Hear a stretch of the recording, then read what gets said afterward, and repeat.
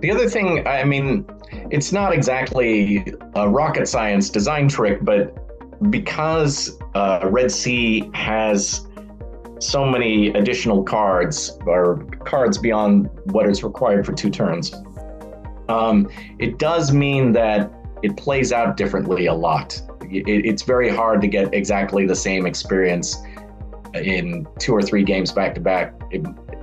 One game, neither scoring card will come out, and like you'll win on 3 or 4 points, or that, and then another game you'll get a blowout because of the strategic sea lanes or whatever. So I like that variety. I think most people will like it because it keeps the replayability up.